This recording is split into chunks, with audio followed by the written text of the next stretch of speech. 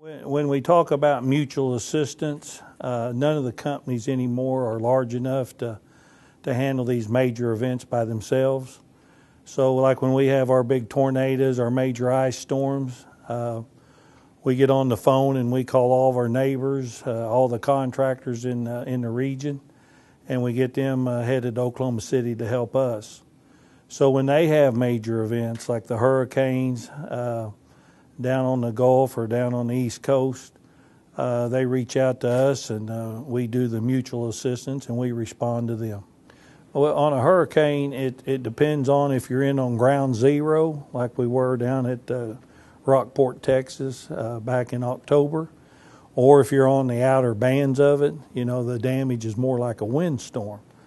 But from what I've seen in Puerto Rico, it came right over the entire island, so there was a lot of devastation system-wide on that one.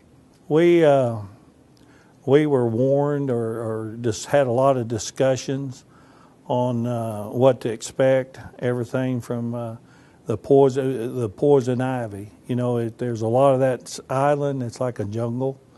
Large vines of poison ivy, the snakes, African bees, all kinds of different things we're not normally used to here in Oklahoma.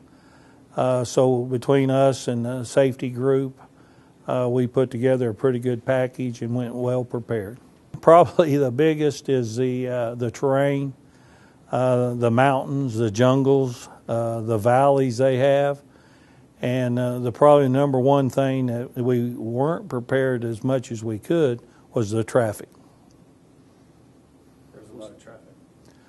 There is 1,100 people per square mile in Puerto Rico, and they all have a car, I think.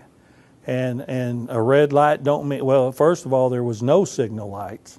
True. And then when they got signal lights, red don't mean stop. Stop signs don't mean stop. It's just, you know, a 3-lane road is really 5 lanes when you count the shoulders.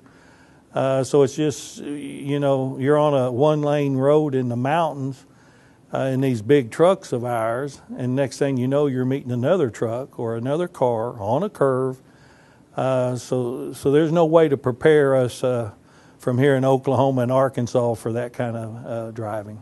And what was your most rewarding experience that you recall from this particular trip? It has to be the people of Puerto Rico. They've been now 5 months without electricity. I can't imagine going through that here in Oklahoma.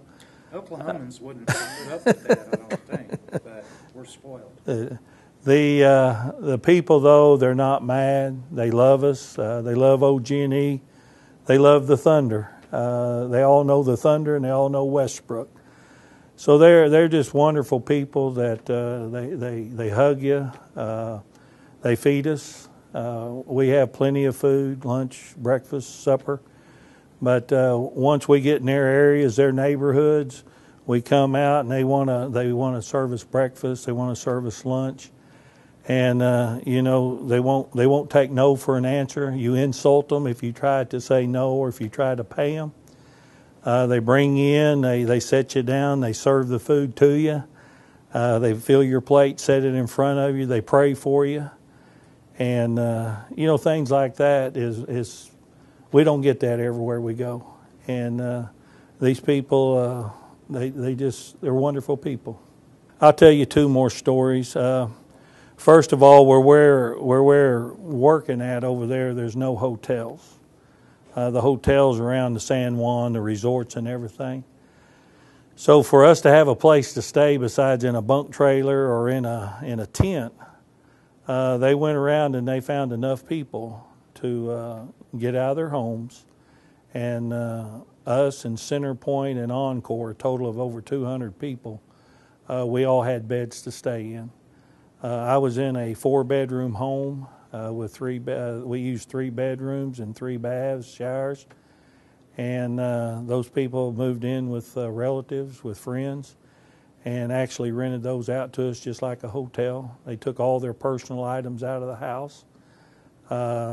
They had air conditioners in them, had dogs, chickens, ponies. We had it all right there, just kind of like being at the home. And that was really special that people would give up their homes for us to come over and stay in.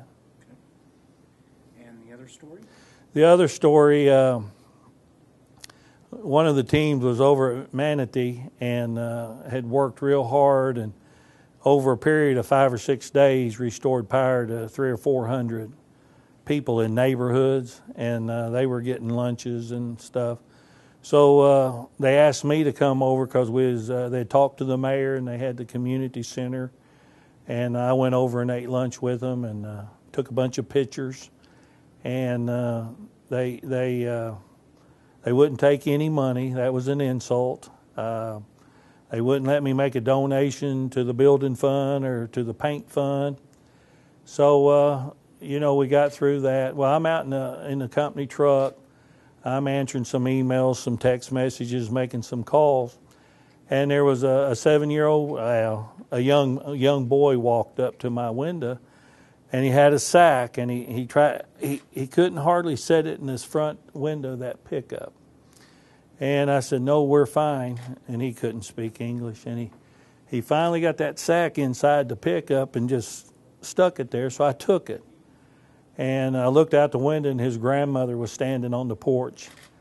And, I got out, and I thanked her and everything. And it was evident this family didn't have a lot. But he had a 2-liter bottle of Coke and 6 bags of chips for us.